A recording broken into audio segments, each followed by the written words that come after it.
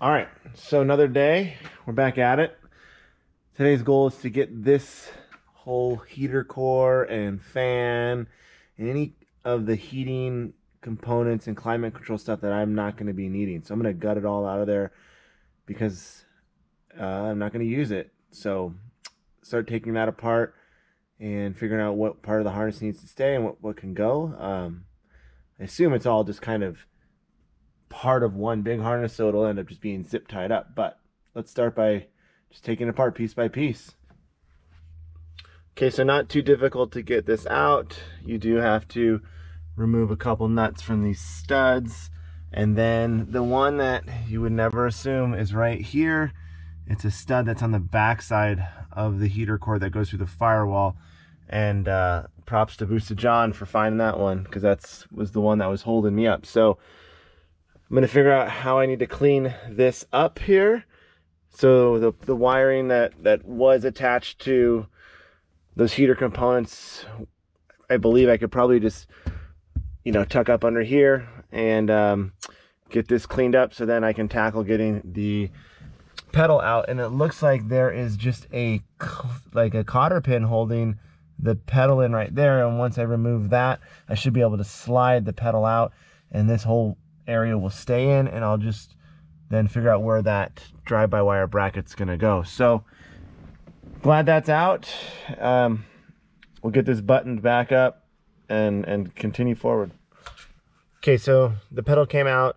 Like I said, there's just a cotter pin, and once I was able to remove that, it is a little tight on this left side, but I managed to get it out. When I look at the bracket that I'm gonna be using, it's gonna go right here and mount onto that stud. The problem is that this bracket has to be removed, and those look like spot welds. So I'm gonna have to drill those out and then remove this bracket, and this should then be able to mount up. So I'll tackle that now, and hopefully this comes off pretty easily.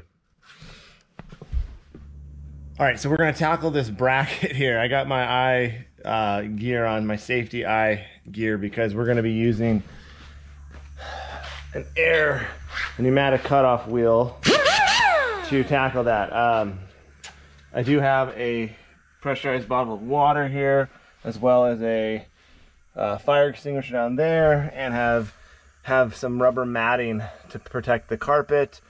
Luckily for me, this is spinning in the right direction. That should throw sparks back in and down rather than in my face. So it is an awkward angle. I have to grab it. I have to get it from the right side, which I am left-handed, which just is another challenge. So I'm going to get situated, and hopefully this goes well. I'm just going to take my time and go at it slow, let the bit do the work, and hopefully the outcome is positive.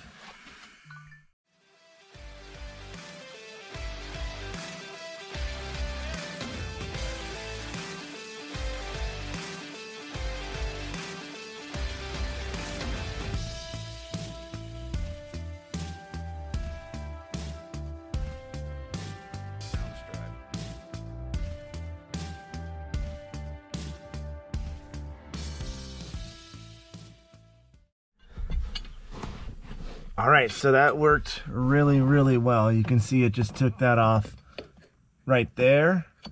And then this allows the Rywire plate to go just like so.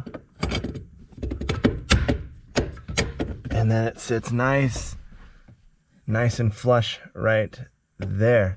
So we can use some OEM hardware right here and get that on there. So this actually worked out really well. I was unaware that I would have to take that part of the bracket off. I thought this was just going to be a bolt-on affair, but nonetheless, this is going to work out great. So let's get these tightened up, this last one mounted, and then we'll get the pedal on.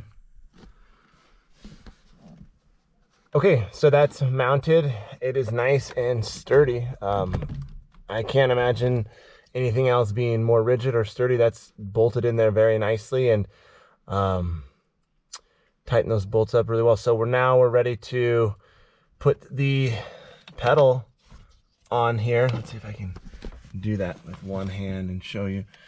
It's probably going to be too hard. So this will just get mounted right there. Rywire supplies three bolts for that, so I'll get those in, and then I'll show you what it looks like when it's finished. Okay, so the pedal is installed. I used the three 10mm bolts that Rywire provides, and I added a little Loctite to them just for some peace of mind, and you can see it works really well. There's the harness. Hopefully this isn't in the way. Now that I look at that, we might have an issue here. But that is the mount for the dash, I believe. So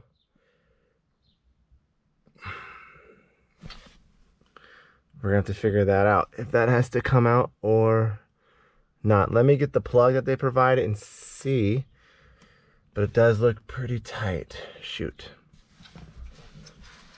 Okay, so I think we'll be okay. Here's the plug they provide, that if you wanted to use your own harness or your existing harness, you could pin it in. It doesn't have any clearance issues there. But we'll see. I'm gonna get the wiring harness that I have that I'm gonna be running and see if we can get it in there. I think we'll be okay. But let's double check before we get this all buttoned up. So there it is with the wiring harness and the plug, and I haven't even clipped it in, so once it is fully pressed on, there should be plenty of room, and that wire and plug shouldn't have too much of a bend once it's all the way in. So this is great. What a good kit. They don't tell you that you have to cut that piece off. The directions are quite vague, but it seems to work, so that's the most important thing. So I'm going to now get this cleaned up and start to reinstall the dashboard.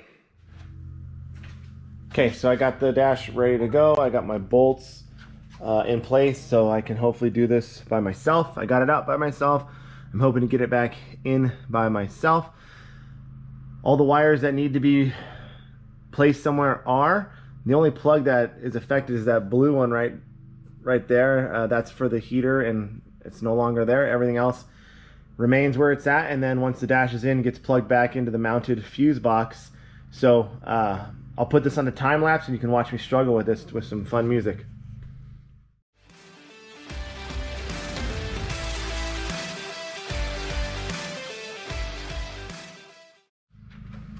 Okay, so it's just sitting in place. I have one bolt down here for now, but let's go over the bolts that are necessary. There's two up here and then one down here.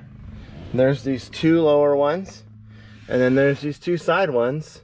And then to finish it up, there's that 10mm up there. So those are all of the bolts that hold the dash into place. So you know it's in it. It kind of just sits into place once you get it in there. And I started with it tilted back at me and got the feet on the ground, and then rolled it and just sat it into place, and you can tell it's where it needs to be. So I'm gonna get this tightened up, get these bolts on, and then start putting the fuse box and the shifter column and steering wheel back in place and getting this all buttoned up. All right, so I got the dash all back in, no problems. Everything is bolted in and torqued down. If anybody's curious, the 5 bolts that mount this dash are 28 foot-pounds, if you care about that, and the ones for the steering column are 9. That's all in the manual, as well as those are 28. I just like to make sure that I'm checking all the boxes so I don't have to worry. It's just a peace of mind for me. Lot of space in there now. So I still need to route the kill switch from JDI Industries. I'll wait on that, and I'm gonna leave all of this exposed for now, and not put any of the pieces underneath back on, just because I think that'll give me some more room when I mount the shifter as well as the cables. And I'm not going to put the gauge cluster back in because we're not going to run that stock gauge cluster.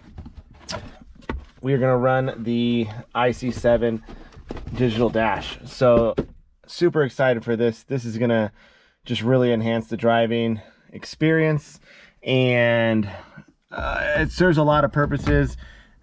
It's really nice because you can have all of the data and information all in one space. I won't have to have gauges anywhere throughout the cockpit or on the dash, or have to cut any holes. This will display all of that information that I could want. So this is awesome. I'm super excited to run this.